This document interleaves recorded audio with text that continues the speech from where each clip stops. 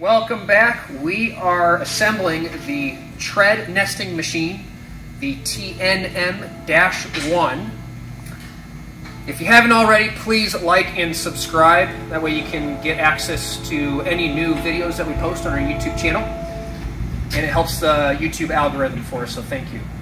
So the first thing that we're going to do once we've got this off the pallet, out of the box, whatever the case is, we're going to grab the plates that look like this. These three holes right here, these two are a little bit closer together than this one is over here. And I typically like to start where we've got one hole above and all the other holes below. It's pretty simple. I'm just going to go like this.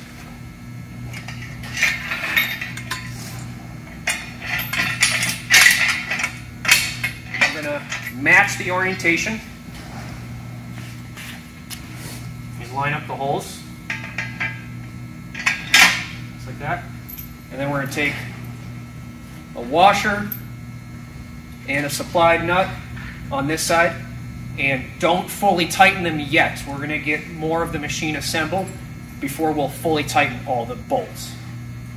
Now that we've got all four plates loosely on the frame of the machine, we're going to now put the upper frame section on, and then we're going to lay it on its face. For this part, you're probably going to need another pair of hands. We start with the upper hole, the lower pair. We'll put the bolts in from the front.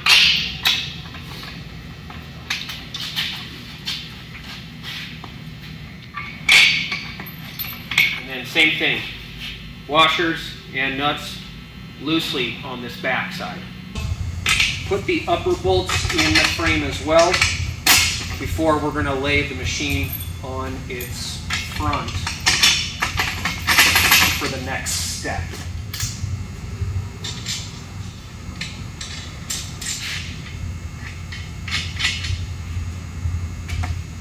We're going to go ahead and tilt the machine on its front onto something sturdy enough to hold the weight. We've got a milk crate. Again, an extra pair of hands always helps here.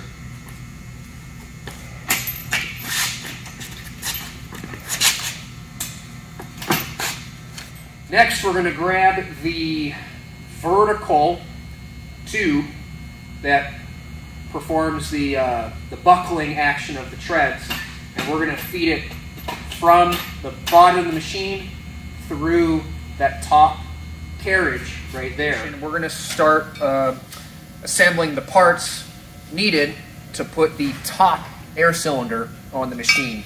And the first part that we're going to need is the one that looks kind of like this. The bracket is going to fit onto the tube just like this. So you want it facing in this orientation because the air cylinder is going to fit between this pivot point here and this pivot point right here. Okay, next step, we're going to take the big air cylinder that's going to mount to the top here, and we're going to orient the mount and the air cylinder such that the air fittings are facing this direction. Insert the air cylinder like this.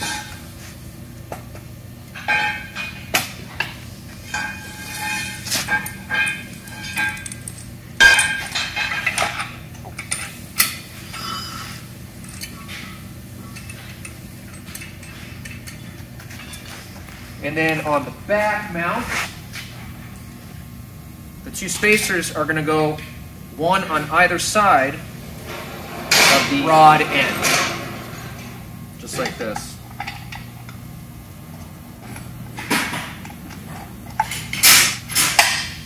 And then you're going to slip the cotter pin through the little hole on this clevis pin.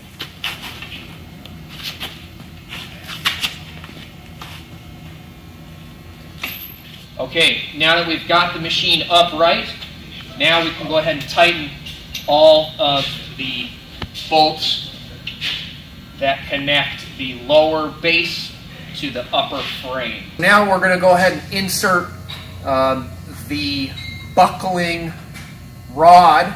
The important thing to note on this one is that the two mounting holes that are going to bolt the bracket for the air cylinder that actuates this make sure these holes are horizontal. So we're going to just go ahead and put this in like this. It's going to line up the mounting holes onto the end of the tube like this. And you're going to use the supplied bolts to mount it. And then you're going to go ahead and tighten them up. We're ready to now install the horizontal air cylinder. And we're going to start with the back end first. We're going to make sure that the air fittings are facing downward. Clevis pin and the cotter pin. We're just going to go ahead and insert this in just like this.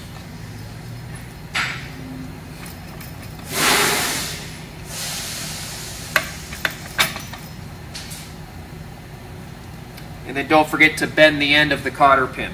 We're just going to go ahead and put the front part of the cylinder attached to this carriage right here with the supplied bolt. And you're just going to line up the end of the cylinder so that it fits.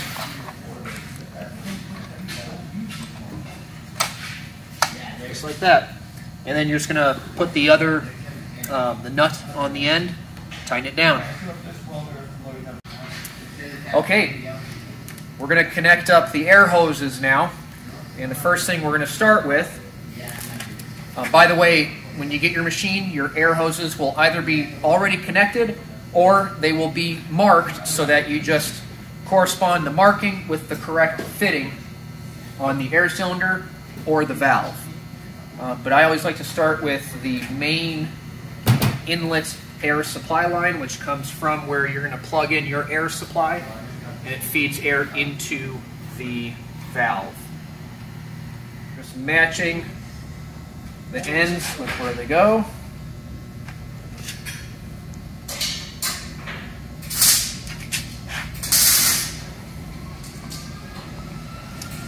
That one, and we'll go ahead and do the same thing with the other one here.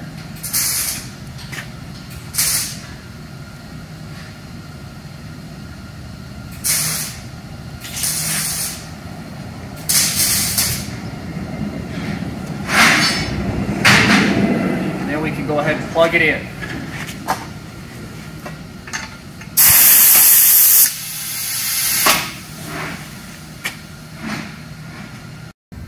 Last thing is to install the tread draping shafts. You've got a couple different options. I always like to start in the center hole that's relative to the center line of the tubes on the frame. And then there's also a locking collar that we're going to tighten, and it will lock this shaft in place. Start from the back with this collar here, and now I'll go ahead and put the locking collar on the shaft, slide it through, and I will squeeze the locking collar up against this back plate as I tighten down the screws so that the collar clamps on the shaft, and that will lock the shaft in that location. And we'll just do the same thing for the next shaft. So we're going to go ahead and demonstrate. I'm going to plug the machine into the air supply. We're going to start by moving the switch to the up direction. And you always want to start with the smallest tread and then obviously go to larger diameter with each consecutive tread. And you always want to push each tread up against these two plates.